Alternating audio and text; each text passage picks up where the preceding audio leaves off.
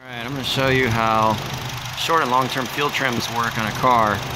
The number you're seeing on the short term is always going to jump around.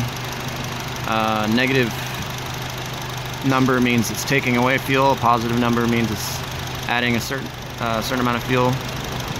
Like if you have a vacuum leak, it should have positive number. If you have a fuel leak or something like that, like a evap, it'll show negative number.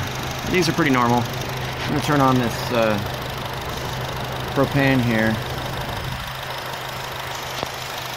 You see it's jumping up like crazy. It's going to negative 22, 21. The long term's also being affected.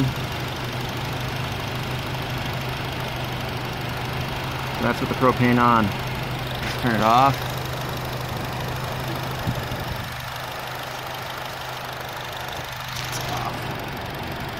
It's going back down. So it's a quick little video that shows you how the fuel trims work.